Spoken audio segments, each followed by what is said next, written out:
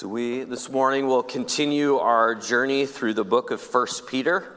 If you are new here this year, we are journeying through this book. It'll take us, I think, through the rest of the year and possibly into next year. But we are in chapter 3 this morning. And before we read it, I will warn you, there are some words in the text that we often do not like.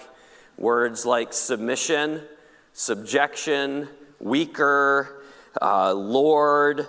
And these type of words at times kind of make us go, oh boy, I don't really know what I think about this. And so some would say that texts like this are what would be called a descriptive text, meaning it's not commanding or prescribing us anything. It's simply describing how a relationship or a role worked in the first century in Rome or in the ancient Near East. Let me give you an example of like a descriptive text. When Abraham sends his servant Eliezer to go get a wife for Isaac, Eliezer ends up giving the prospective bride, Rebecca, a nose ring. So we would say this is a descriptive text. There are things we can learn from it. It's not prescribing that in order for you to get married, you need to get some relative to go find a distant relative for you to marry. And then to bring her back, but to give her a nose ring is a sign. Like, we are not prescribing anything. It's simply describing an individual instance that we can learn something about God and ourselves from.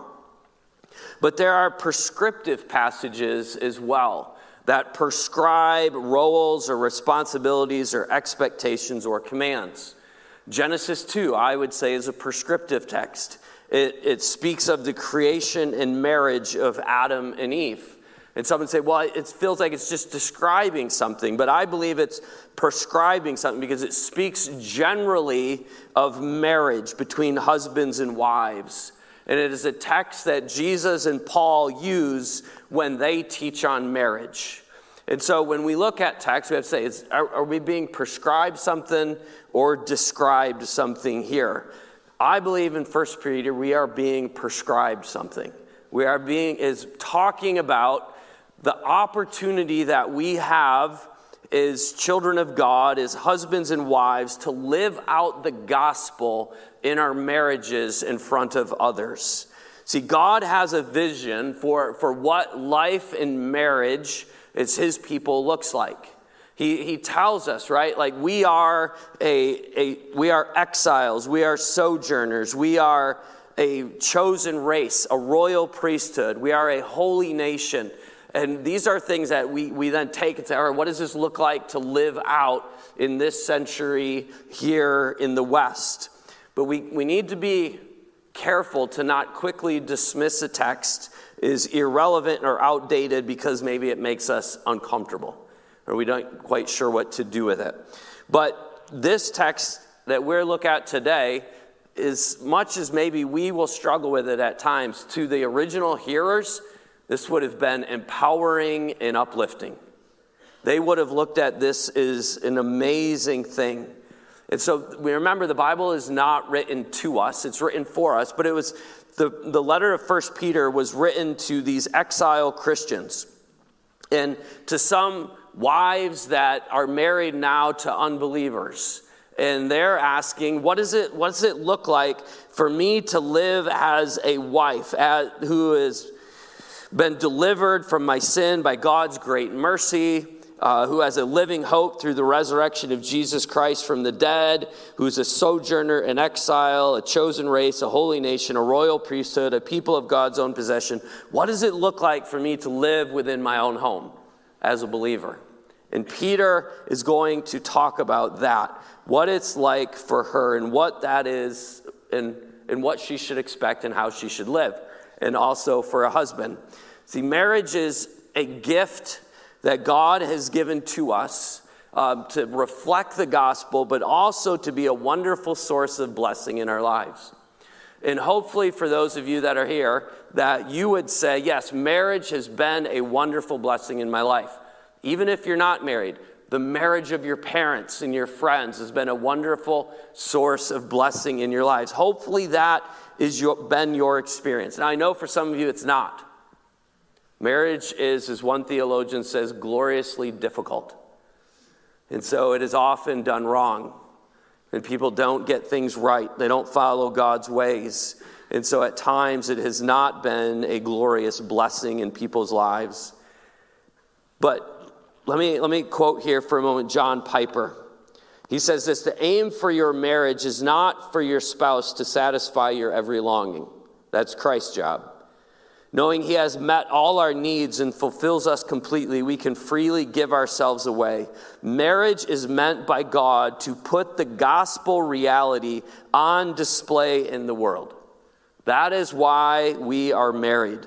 That is why all married people are married. The Bible envisions marriage as this one flesh union between a husband and wife where they love, help, and serve one another in sacrificial, covenant, two-person community where there is equal value and dignity, but I would argue for distinctive roles. See, marriage is not a contract. Marriage is not this, hey, if you do this, then I will do this. Marriage is a covenant. I am here for you no matter what, and I will do as I ought no matter what. It is a lifelong covenant made between two people and God. And it should be a place of safety where you are completely known and completely loved, and where you live for the edification of one another in the glory of God. It's a community of grace where sacrificial love for the good of the other and the glory of God is primary. And I think 1 Peter 3 teaches us something about this. And so if you have your Bible, you can follow along with me. We will read the first 7 verses. We will only talk about the first 6. And men, these first 6 verses really aren't written for you. You don't need to memorize these. You don't need to make sure your wife is taking really good notes this morning. Next week is more for you. You can listen in as we try to understand what Peter is saying here. It says, likewise, wives, be subject to your own husbands, so that even if some do not obey the word, they may be won without a word by the conduct of their wives, when they see your respectful and pure conduct. Do not let your adorning be external, the braiding of hair and the putting on of gold jewelry or the clothing you wear, but let your adorning be the hidden person of the heart with the imperishable beauty of a gentle and quiet spirit, which in God's sight is very precious. For this is how the holy women who hoped in God used to adorn themselves, by submitting to their own husbands, as Sarah obeyed Abraham, calling him Lord. And you are her children if you do good and do not fear anything that is frightening. Likewise, husbands, live with your wives in an understanding way, showing honor to the woman as the weaker vessel, since they are heirs with you of the grace of life, so that your prayers may not be hindered. Shall we pray? Heavenly Father, your word instructs us that the one who delights in your word is like a tree planted by streams of water, that yields its fruit in the season and that its leaves do not wither. Lord, we desire to be that tree. So please open up your word to us this morning so that we can be rooted in your word, nourished in your word, and sustained by your word. Holy Spirit, use the things of your word to change us from within. It is in Jesus' name we pray. Amen. So I would like to look at this text with you this morning backwards, if that'll be all right. And what I want to look at first, before we get to maybe the verse that is kind of a bit controversial to some about submission, is to look at what he says about godly womanhood.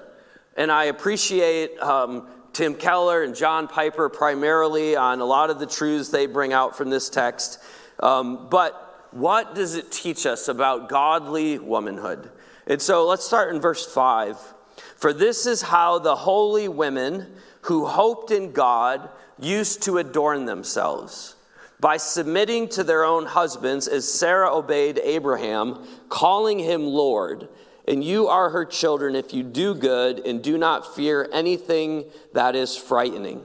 So those women who are holy, means those women who are set apart for God and for the things of God.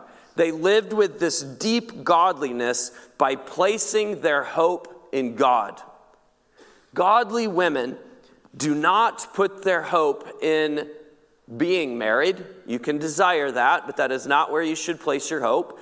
You do not place your hope in your husband. You do not place your hope in your family. You do not place your hope in your looks. You place your hope in the promises of God. We need confident trust that God is who he says he is, that what he says will happen, and that we trust that his word is true. Honestly, this should be true of all of us. That our hope is in God and not in something of this world or some other relationship, but that our hope is in him alone. Then he goes on to say this, and this is directly tied to someone who lives with their hope in God. As Sarah obeyed Abraham, calling him Lord, and you are her children, if you do good and do not fear anything that is frightening. So this godly woman who places her hope in God, not in her marriage, not in her husband, not in her looks, does good and has a fearlessness about her. This is what a hope in God produces. Good works and a fearlessness. So we hope in God. We trust in God. We know God. We know his word. We live out the gospel. We base our life upon the promises that God has. And then because of that, we do good. We do the good works that God has planned for us. We live as we ought to live according to Scripture, no matter how anybody else lives. And we are fearless. We think rightly about God. We trust in the sovereign power and promises of God. I think Peter is saying this is what a godly life looks like. And here he's saying this. I think this would be godliness for anybody, but here he's saying this in relationship to godly womanhood, is they know God, they love God, they trust in his promises, they do good by living as God calls them to live, and they fear God alone. They don't fear anything else. When I read that, the thing that comes to my mind is probably Proverbs 31. And so if you have your Bible, you can turn there with me or you can follow on the screen. But Proverbs 31 has this excellent description of the woman who fears Yahweh. And I would like to read this to you because I think this helps put some things in perspective as well. Is when we think about what it is to live submissive, I think we have a kind of a thought in our head that probably doesn't line up with Scripture. And so let me read Proverbs 31, starting in verse 10, and to go through the end of the chapter. An excellent wife who can find? She is far more precious than jewels. The heart of her husband trusts in her, and he will have no lack of gain. She does him good and not harm all the days of her life. She seeks wool and flax and works with willing hands. She is like the ships of the merchant. She brings her food from afar. She rises while it is yet night and provides food for her household and portions for her maidens. She considers a field and buys it. With the fruit of her hands she plants a vineyard. She dresses herself with strength and makes her arms strong. She perceives that her merchandise is profitable. Her lamp does not go out at night. She puts her hands to the distaff, and her hands hold the spindle. She opens her hand to the poor and reaches out her hands to the needy. She is not afraid of snow for her household, for all her household are clothed in scarlet. She makes bed coverings for herself. Her clothing is fine linen and purple. Her husband is known in the gates when he sits among the elders of the land. She makes linen garments and sells them. She delivers sashes to the merchants. Strength and dignity are her clothing, and she laughs at the time to come. She opens her mouth with wisdom, and the teaching of kindness is on her tongue. She looks well to the ways of her household and does not eat the bread of idleness. Her children rise up and call her blessed, her husband also, and he praises her. Many women have done excellently, but you surpass them all.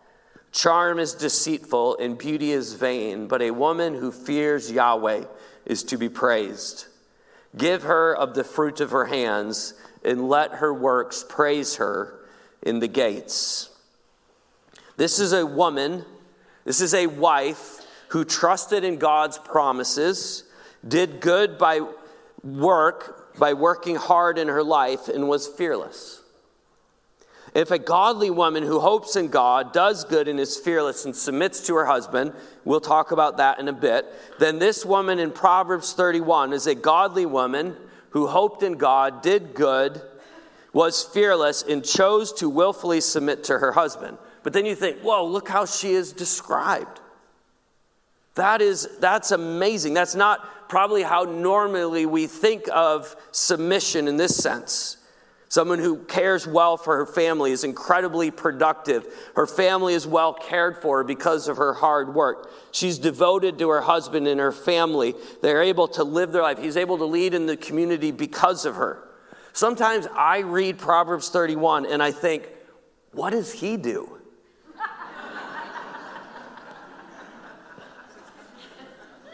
It reminds me, I was in Kenya once, and I was learning what they did, and this wife, she took care of the kids, she took care of the herd, she built the house, and I asked her husband, what do you do?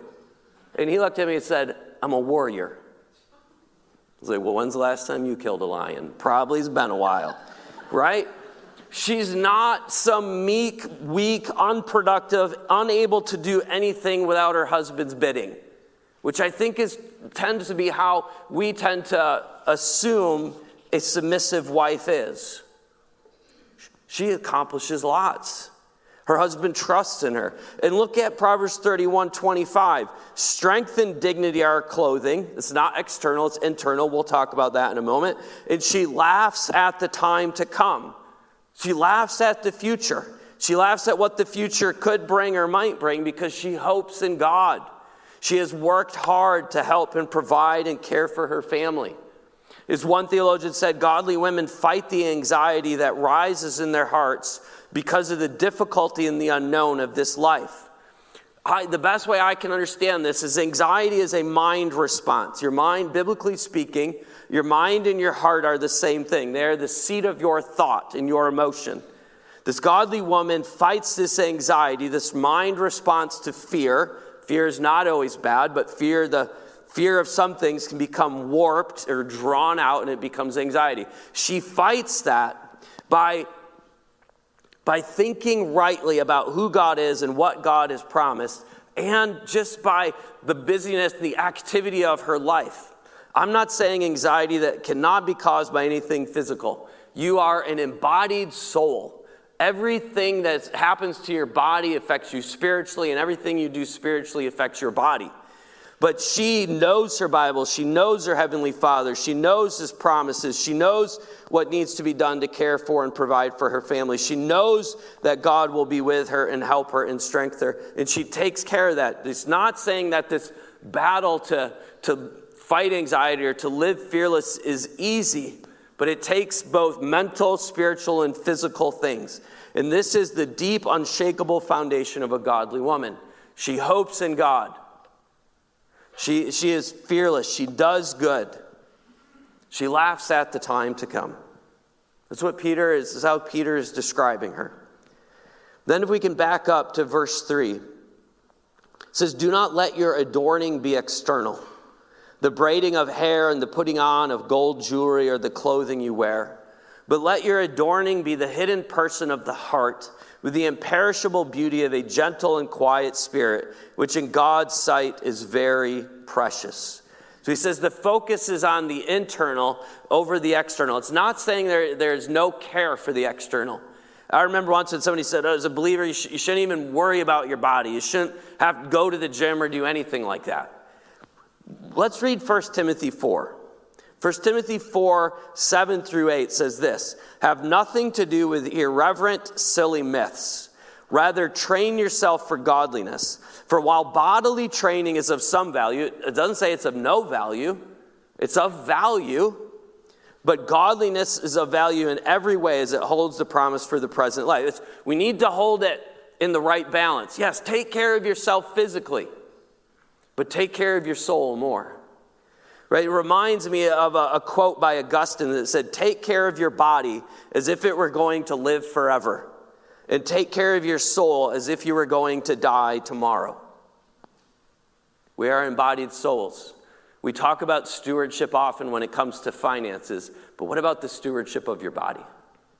God gave you a body. Without it, how do you do the work of the kingdom?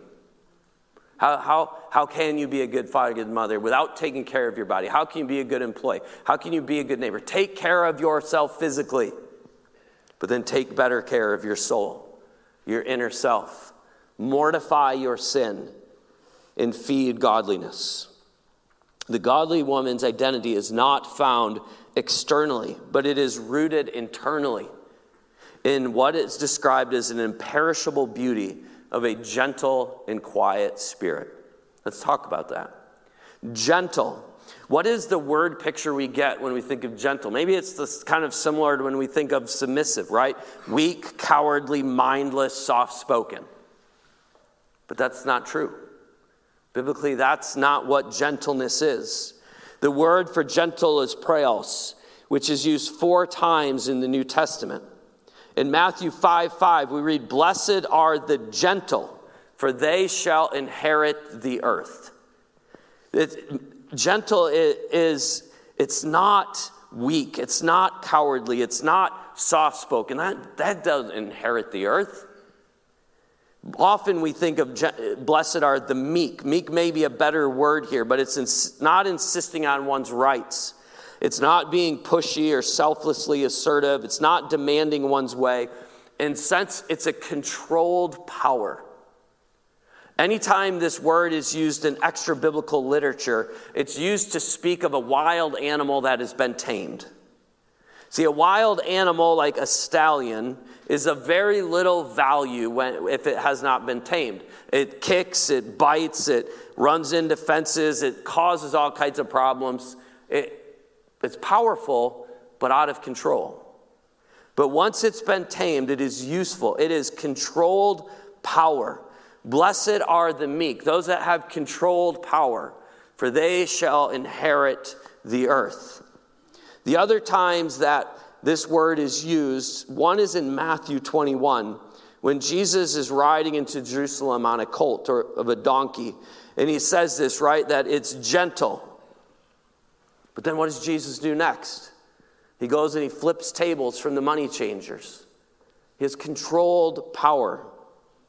The other time it's used is when Jesus describes himself. Of everything Jesus could say about himself, he says this, "Come unto me, all who are weary and heavy laden, and I will give you rest. Take my yoke upon you and learn from me, for I am gentle."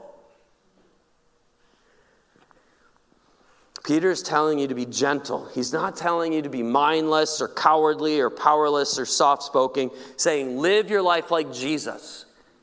Have power that is under control. Women, wives, you have power.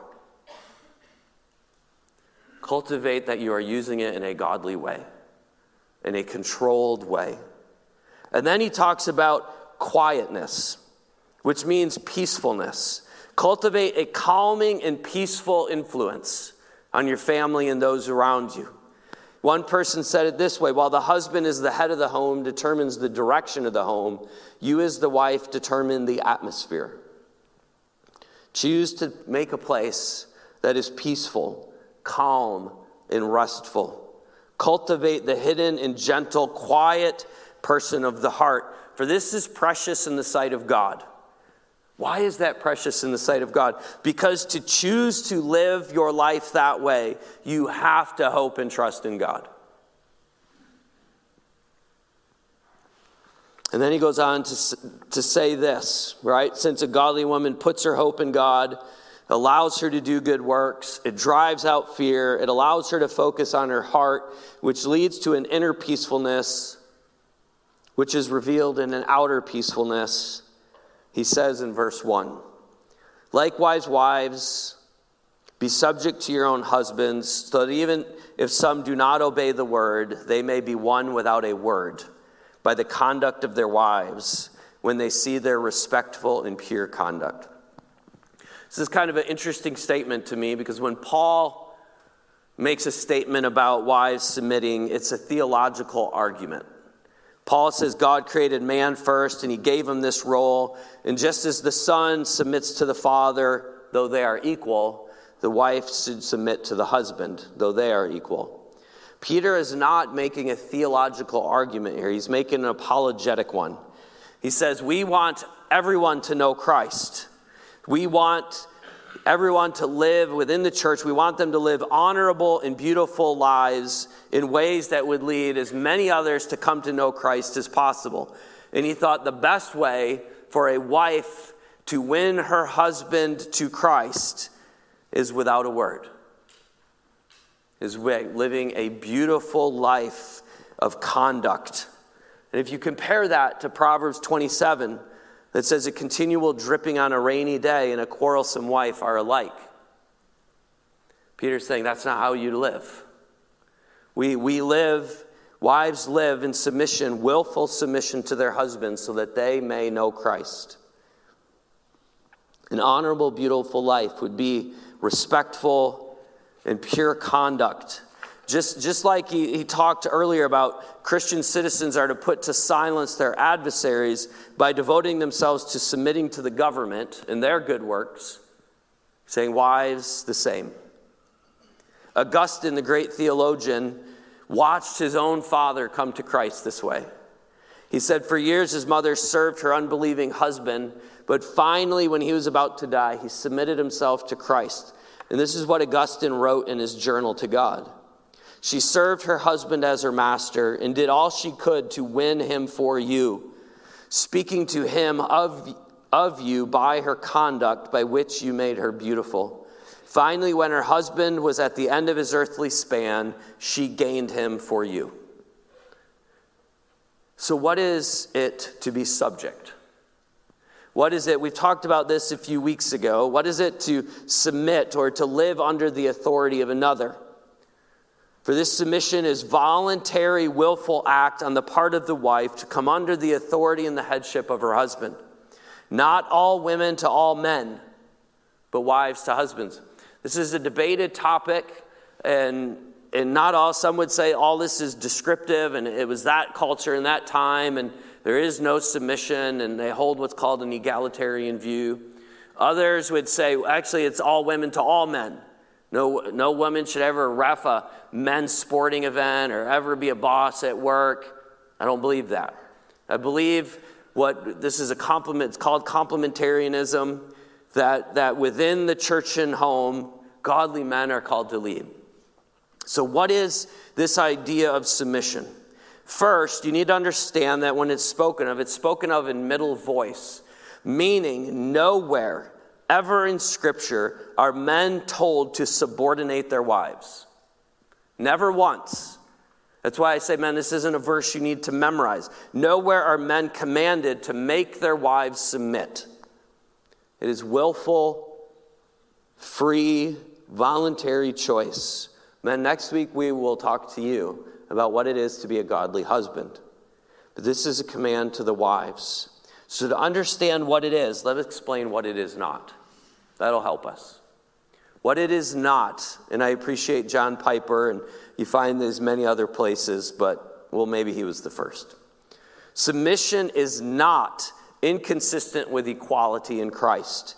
Men and women, husbands and wives have been equally created, equally redeemed, and have equal importance, dignity, honor, and value before Jesus Christ. It is simply a matter of distinctive roles. 2, submission does not mean agreeing with everything your husband says. Verse 1, right? She is a Christian. He is not. He has one worldview. She has another. Peter calls her to submissiveness while assuming she will not submit to her view or his view, of the most important thing in the world, and that is God. She chose Christ. Submission does not mean leaving your brain or your will at the wedding altar. Submission is not based on lesser intelligence or competence. It has nothing to do with inferiority versus superiority or an inability or unwillingness to think for yourself.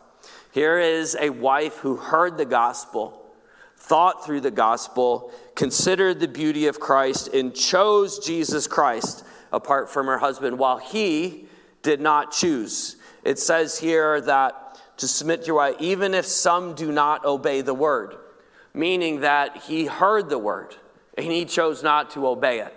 Some husbands chose to obey, some did not. And he's saying here, he chose to not, she chose to. She has ability and mind to think for herself. Submission does not mean avoiding every effort to change your husband. Now, this is tricky because usually when people are getting married, I say, don't go into marriage thinking, well, I'm going to change them. Because you're not. I mean, you will, but you shouldn't go into marriage thinking, well, everything's perfect, but I can just change this one thing. But here, right, she is choosing to live her life in a way, hoping to change her husband, hoping that she will win her husband to Christ without a word. Submission here seems to paradoxically be used as a strategy to change her husband for Christ. 5, submission does not mean putting the will of the husband before the will of Christ. Submission to Jesus changes our other submissions, whether to husband, government, employer, parents, or any of that. Even when Sarah called Abraham, her husband, Lord, it was a lowercase l. Where it is submission to Yahweh, Jesus Christ, as Lord is uppercase L. It means our submission is first and foremost to Christ. Even Paul says, be subject to your own husbands as to the Lord. Right? Your husband is not Christ. But we choose, or you should choose to submit to your husband, not out of your husband's greatness, but as an act of obedience to Christ's greatness. 6, submission does not mean that a wife gets her spiritual strength primarily through her husband.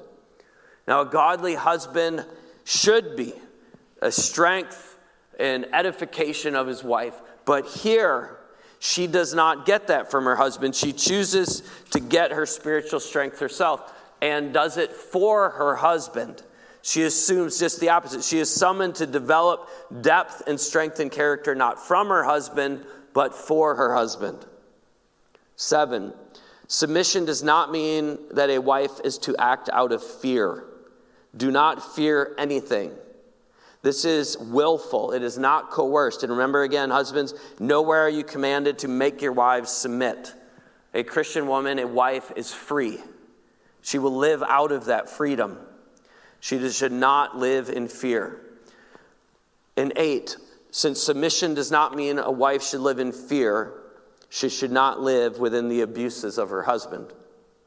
If a woman fears for her safety or her children's safety, she should remove herself from that environment. However, that separation should be for the purpose of transformation and restoration.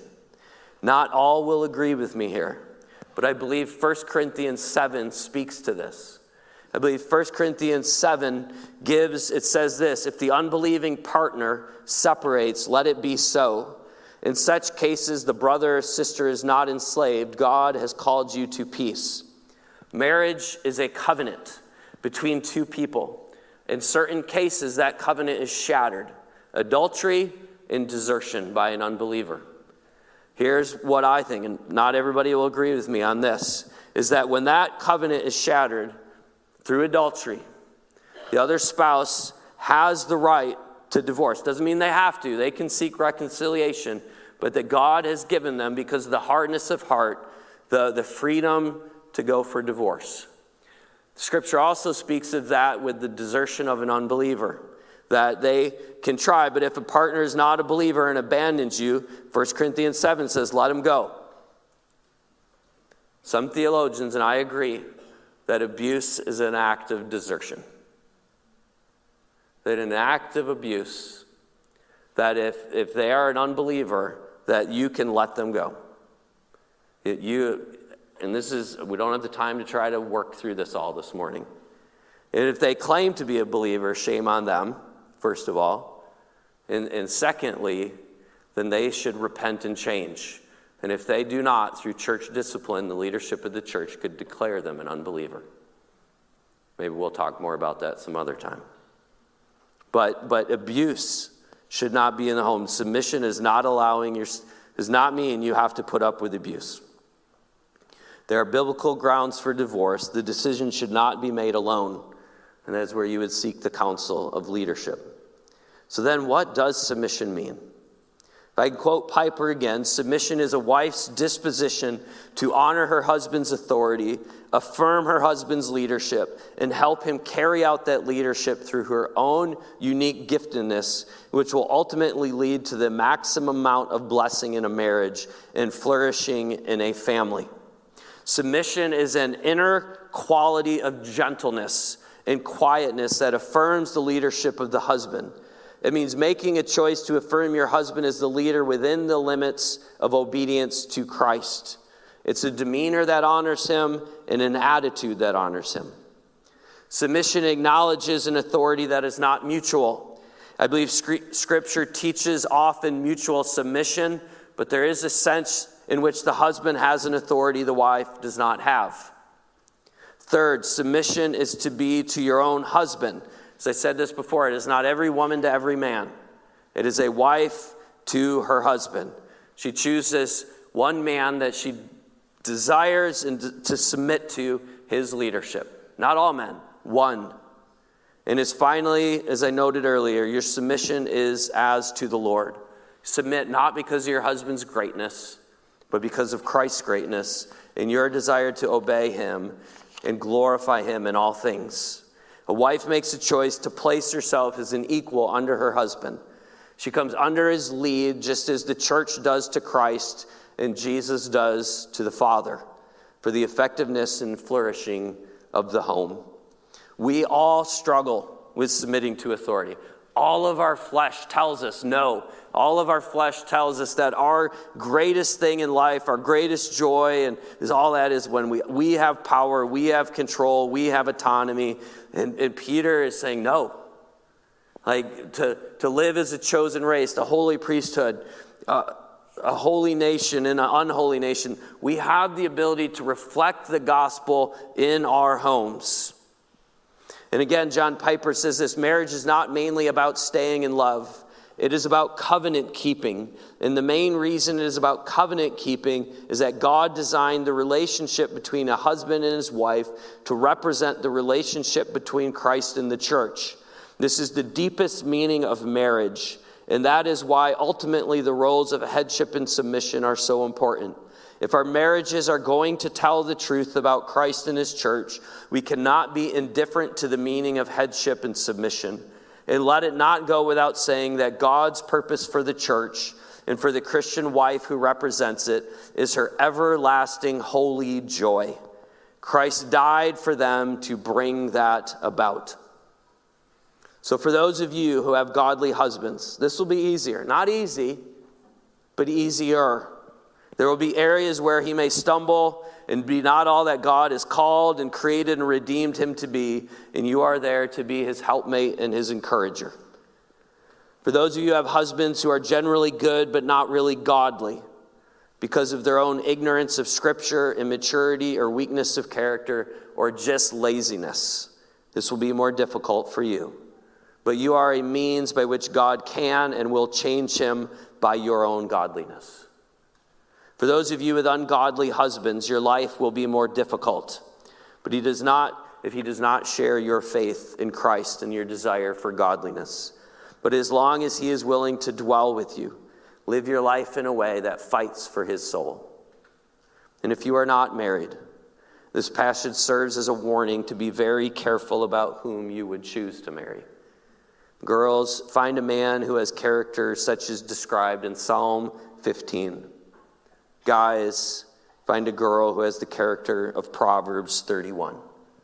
Evaluate off the Scripture, not off what the world says we should look for. And as you leave today, check your thoughts, check your attitudes. Your marriage, all our marriages are called to reflect the gospel. If you are leaving here today thinking, I sure hope she listened and took a lot of really good notes, you're wrong. You have the wrong attitude. We are so quick to admit that we are not perfect, but we are just slightly more perfect than our spouse. We need the attitude of what Tim Keller says is, I'm going to treat my self-centeredness as the main problem in my marriage. Then you might have a chance at a really beautiful marriage. Right? We look at the logs in our own eye before we try to remove the speck in our spouse's eye. Heavenly Father, Lord, it is our desire that our marriages, that our lives would exist for the good of our relationships, the good of others, in the glory of you.